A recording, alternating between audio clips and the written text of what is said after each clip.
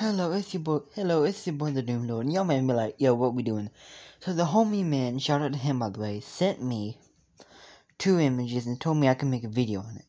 So we're gonna do a 5. Let me say this again. 1, 2, 3, 4, 5, my boys. A 5. Hold up, let me do some, I gotta go get my drink real quick. Is it? Okay, we're back. So, don't mind if you can see we are on it. We're doing 5, okay? 1, 2, 3, 4, 5. Now the first one is gonna be this one. I set these 2 images. The next one is gonna be the first image. We're gonna decode it and see what it is. And then we're gonna do the same thing for the next one. The fourth one, we're gonna talk about the possibilities of how this happened. The fifth one is gonna be what villains is gonna be in it and how is it gonna play out. So yeah, so let's just start. Now this one right here is very special. It's Optimus looking down at the Beast Wars version of Optimus.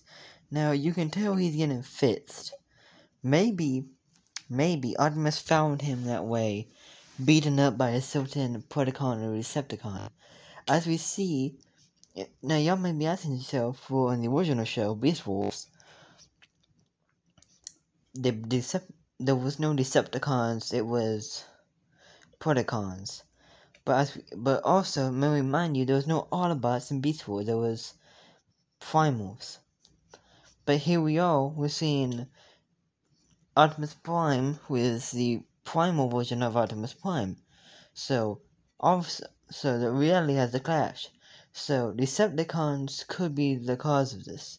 Now the next one he sent me is Cheeto looking at the purple gem thing. Now as we saw in the first episode, Cyclosis and his buddy were trying to get red energon. This purple energon could have been they could have used the red energon to make this happen, the whip between their timelines. And I believe Cheeto here is over here, and he found that. Now, that's just the obvious. You can hint that out around. You know what I mean? So yeah, I'll see you guys in part 2.